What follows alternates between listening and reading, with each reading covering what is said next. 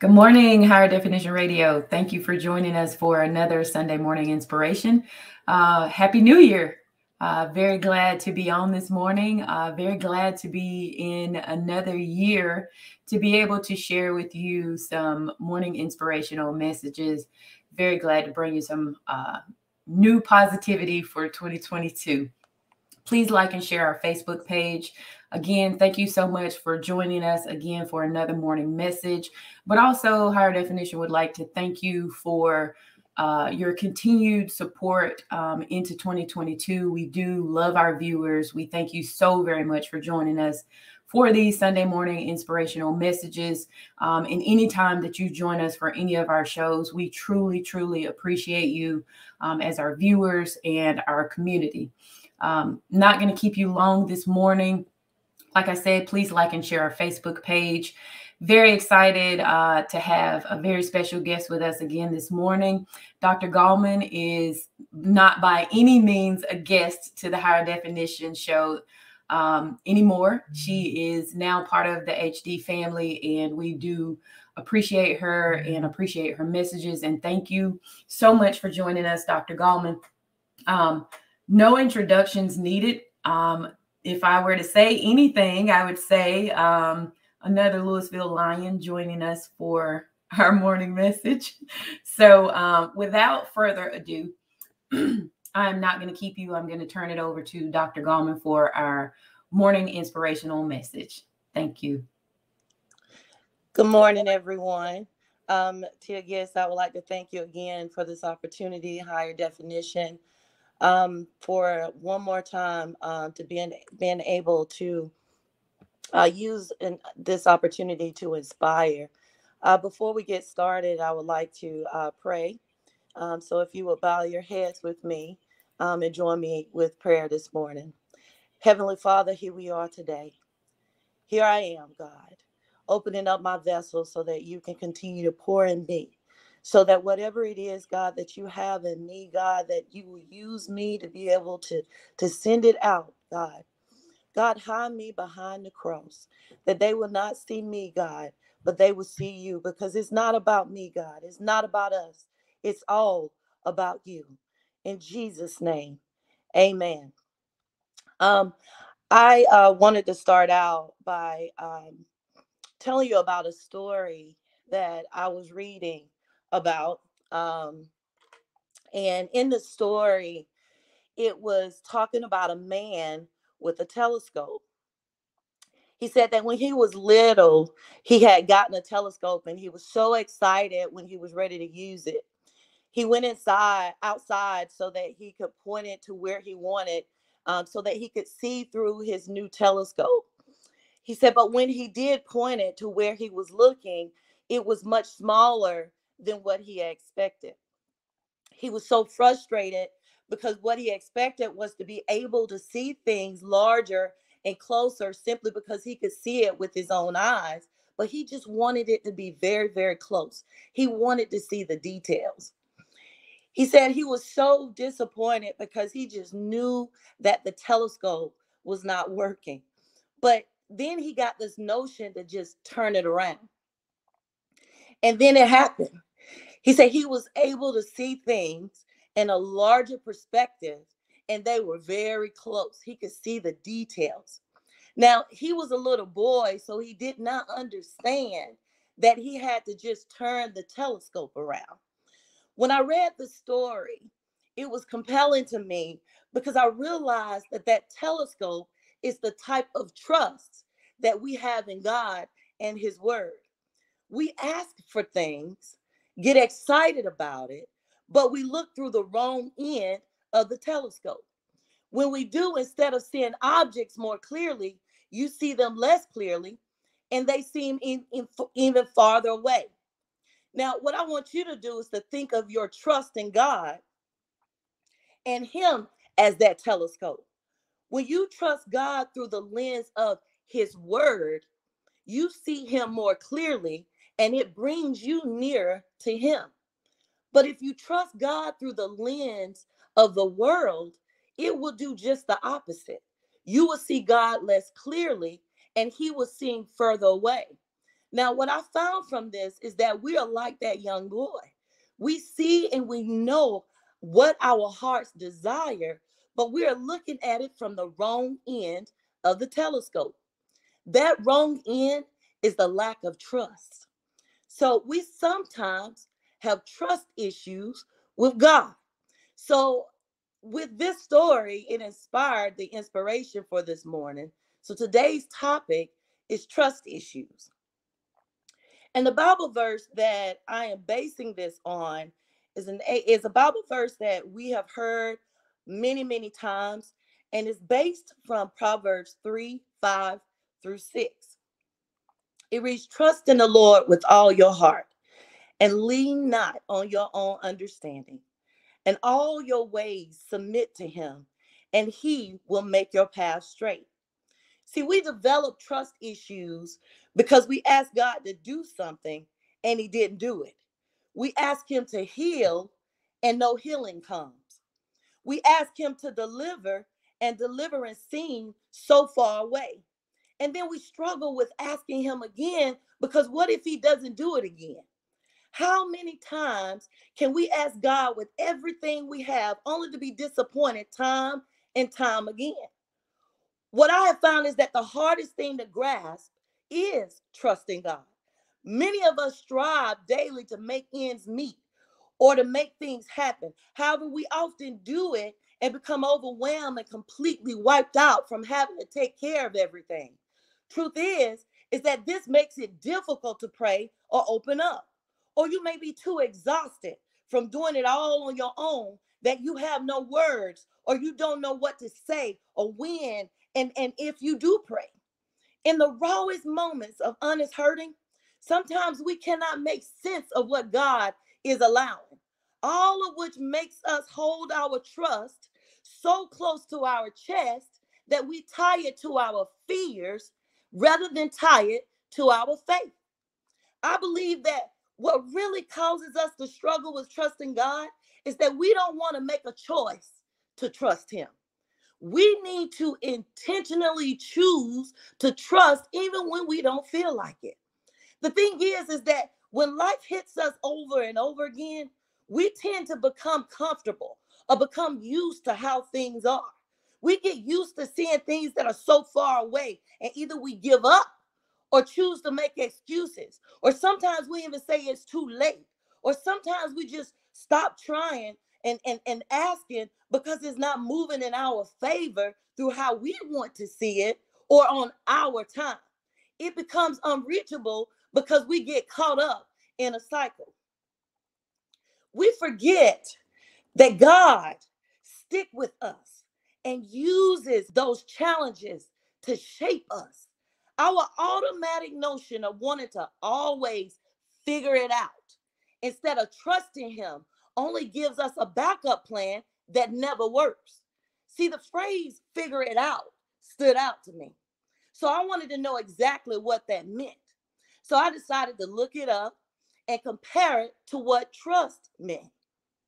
So in the dictionary, figure it out means that you have no other choice. While or you're trying to consider it or expect it to be the case because of. The word trust means to be reliable, truth, able, confident, and strength. See, figure it out means that you have no other choice, while trust means confident that it will. When I saw this comparison, I began to remember a few years ago of a moment I had with just me and God. I was lying in my bed, and at that time I was going through some really, really hard situation, and was taking time to just clear my head and just trying to figure it out. Eventually, I grew tired and decided to try to fall asleep. I couldn't sleep because my mind was racing, and all I was doing was just tossing and turning. I tried to pray, but I didn't know what to say. But God knew I was trying to communicate.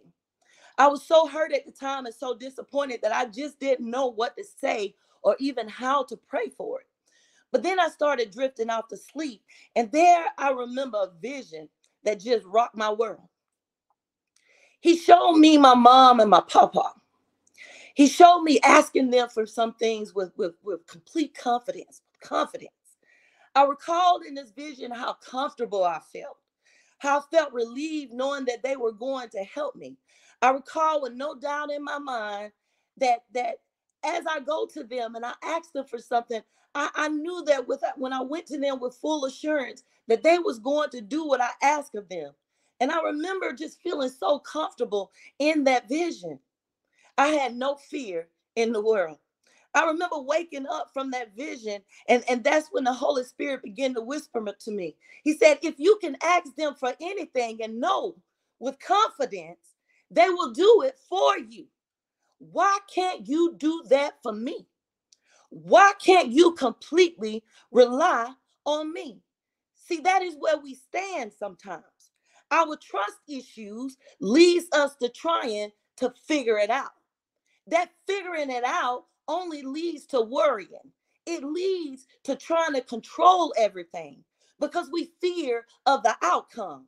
When we look at God and who he is and ask with confidence, we are then saying to God that we are confident that he will take care of it all. It all comes from understanding who he is. See, when we are having trust issues, we are saying that God is not reliable and that we can control it. Figuring it out means that we made him our last resort, or that we are considering him instead of trusting him, all because we have chosen to reason like we do with the world or with people. He is not man. As I was preparing for today, God led me to Jeremiah 17:5-8. So when you get time and during your prayer time and meditation, I want you to read through this and study it. As I was reading through this and studying and writing things down, the Holy Spirit was really ministering to me. He said to me, there are two kinds of people, not two in one. Either you are one or you are the other. Either you trust in the Lord or you trust in man. He confirmed this with me in Jeremiah, and I'm going to paraphrase this. He says that he says, cursed is the one who trusts in man, who draws strength from their flesh, and whose heart turns away from the Lord. Your trust issues leads to trusting in false gods like money, even your spouses or your children, your own control, fame, selfishness, or in so many cases with the world that we live in, instant gratification. All of these things lead to a barren and unfruitful life. However, those who trust in him flourish like trees planted by the water. When you trust in the world, you become spiritually weak. And of course, there is no strength to draw on.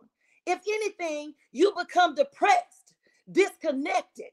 You may give up on a vision, or you are always bouncing from one instant gratification to another instant gratification until you are exhausted from running in circles. In other words, when you live aimlessly and rootless, nothing will grow. Oh, but when you handle the trust issues and fully trust in God, you will have abundant strength, not only for your needs, but enough to share with others. When you understand who God is, your perspective will change. see, not only will it change, but you will see your setbacks as failures, or you will become fearful of the unknown, but you will see them as moments when God is truly working on you. Your trust issues change to faith because you are then focused on his character. In Exodus 3:14-15, and I'm paraphrasing this, God says to Moses, I am who I am. This is my name forever. See, this sets God apart. He is not limited. He is self-existent, eternal, self-sufficient, self-directed, and God is unchanging. He is the same yesterday, today, and forever. See, God is present with his people. He is always aware of our suffering. He would always be present with his people, ready to intervene on our behalf. That means God is our provider. That means God is our healer. That means God is our way maker. The world we live in right now is requiring for us to make a choice. Either we trust in man or we trust in the Lord. There is no such thing as in between. See, God says, let us then approach his throne of grace with confidence so that we may receive mercy and find grace to help us in our time of need. Trusting God gives us a bold assurance to approach him in prayer with confidence because he is our friend and he is our counselor. When we completely trust God, we understand that he is our helper and he is our counselor. When we completely trust him, we know that God is there, ready to help. Who or what can ever get to us? Naturally, it is easy. It is so easy to look to others for strength and help. We seek people's advice, or worse than that, we seek people's approval. And all the while, we fail to look to the Lord for any of these things. This has to be disappointing to our Father. See, having trust issues is serious to the Lord. God expects our trust to be in him. Why? Because having trust issues will have you stop praying because you did not think he was listening. It will have you stop relying on faith because you felt it was a waste of time. The thing is, without trust, your faith is inadequate. For we know that without faith, it is impossible to please God. For whoever would draw near to God must believe that he exists and he rewards those who seek him. He knows the end from the beginning, and he will do all that he has purposed and bring his plan to completion. As the sovereign of us, as the sovereign of the universe, we can trust him no matter what happens. You got to know we are safe in his hands. So starting today and the weeks after, I challenge you to let go of control.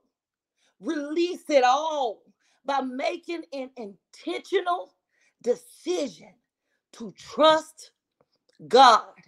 I challenge you to read the word of God as often as you can so that you can embed in your heart to take control of those negative whispers from the enemy. It won't be easy because you will have to make this choice daily. You will have to make this choice daily. From there, you will trust his promises. See, from there, you will see that God will heal you. He will provide. He will elevate you. He will save your loved ones or your children. He will create opportunities for you.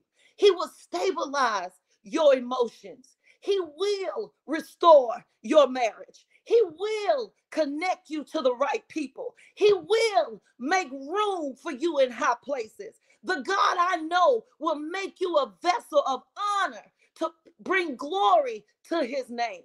He will take you further than you could ever even come close to imagining. He will do what he said he will do.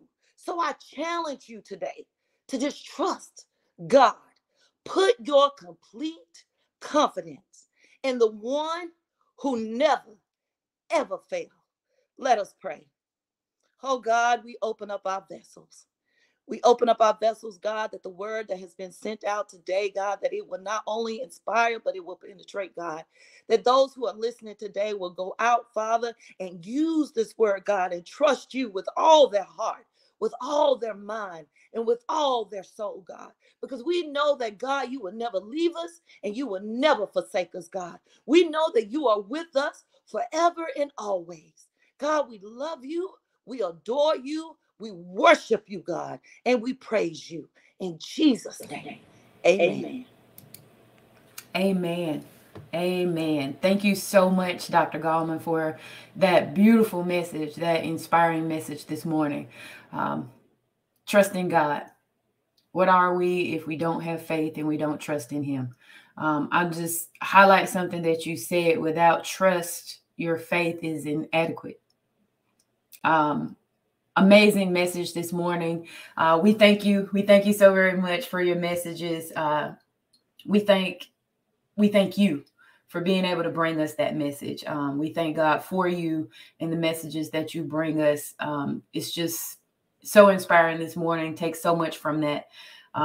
Thank you all for joining us. Please like and share our Facebook page. Please like and share this message. This will air again on Wednesday at 9 a.m.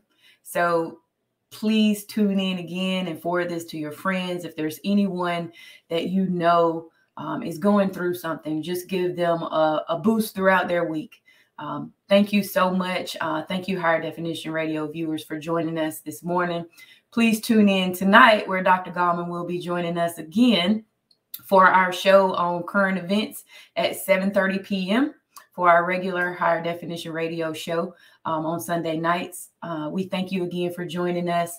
Dr. Gallman, I can't stress enough how much I thank you and appreciate you, not just as a guest on the show, but as a friend. Thank you so very much. We'll see you again next Sunday, 8:30 a.m. Thank you very much, Higher Definition Radio.